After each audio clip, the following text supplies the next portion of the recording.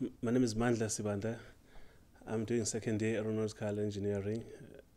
Well, the reason I did this course is because I've always wanted to start something to do with aviation. I didn't really know exactly what until I attended open days in a number of universities, including this one, and finally, um, after attending the open days, I decided to do the BA in Aeronautical Engineering. We have brand new facilities at the moment, which is the one of the most exciting parts. We have a flight simulator and the aircraft hangar. So basically, with that, it gives us a really interesting way of studying, because what we do in class can always put it into practice in the flight simulator, and what we do in terms of aircraft parts and stuff like that, it can actually go to the actual aircraft and see the actual components and how they operate and put our hands on them. The course is actually very broad. I mean, we do a bit of mechanical engineering as well, electrical systems. We do a bit of avionics as well. So it basically gives us an overall engineering part of the aeronautical industry. I enjoy the flight simulator most.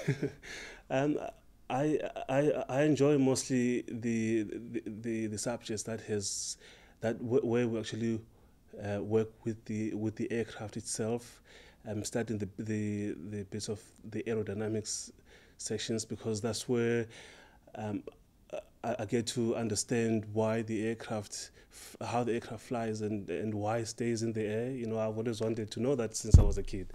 Now I can actually prove it with a whole bunch of equations and actually go into the flight simulator and see how that is actually performed. We've had many people from GE and Airbus coming over. We've also had other companies, Tata Steel, other companies that actually make, which are not necessarily aircraft companies, but which are also in the aviation industry, maybe who make certain aircraft parts.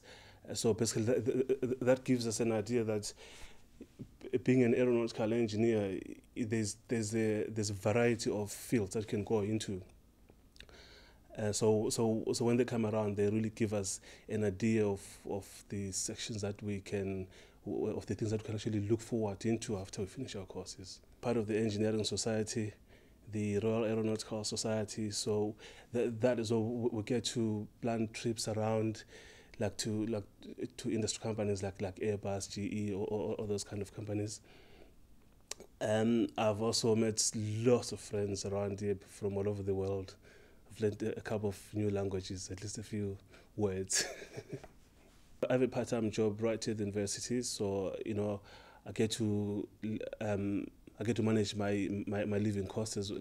Really, I make money for food and bills through that. The location of this university as well, because being that it's out of the city, mostly the accommodations within the city are quite expensive. The flats are quite high. Here outside university, the accommodation is very cheap. In my first year, I lived at Glamorgan Court on campus. Transport is also quite cheap as well. So I think the location of the university played a really big part in that, and that actually was one of the reasons why I decided to come to this university.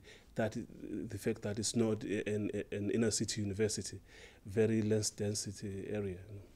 Well, being a student, I've learned to socialize. I've learned to work as a team. Like I said, I've met so many people, but also within my course, we have study groups as well. So I've actually noticed that working as a team is one of the best ways of achieving or progressing in life.